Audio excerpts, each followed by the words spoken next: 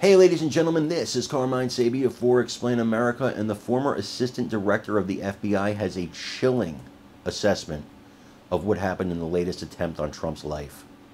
Before we get started, please make sure you like, comment, share, and subscribe. Those little things really help us out, and they help our channel continue to grow. And if you're not watching us on YouTube, guys, please visit that address in the lower right-hand corner. It's youtube.com/@ExplainAmerica. When you get there, hit subscribe, absolutely free. It really helps us out.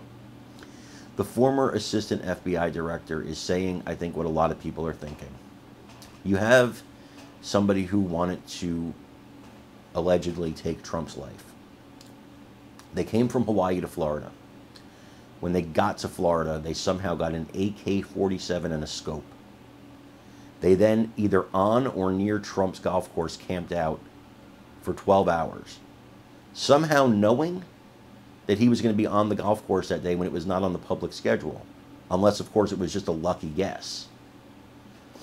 All signs point to either this guy made a really lucky guess or he had help. And if he had help, who was the help? Now, this is not me saying it. I have my own suspicions. This is the former Assistant Director of the FBI. This is serious business.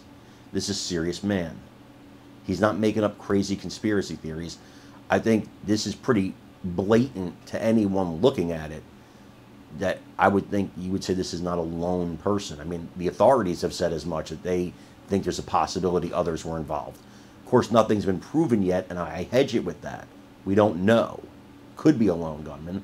We're going to find out, you know, from the investigation. And Ron DeSantis is investigating as well, so I do trust that. And we're going to have to find out. But I'm really concerned about what's going on here. I want you to watch this video and then let me know what you think in the comments. Hear your reaction. Morning.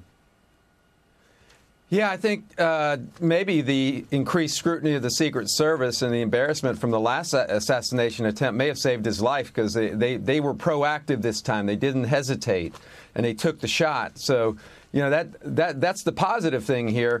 I want to know how that person knew to be there at that golf hole at that time that day.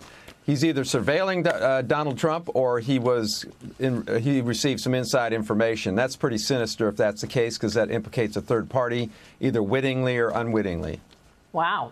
And okay, what kind of questions do you want to ask to get to those answers? I mean, we're all asking how it's possible that he can get so close to Trump.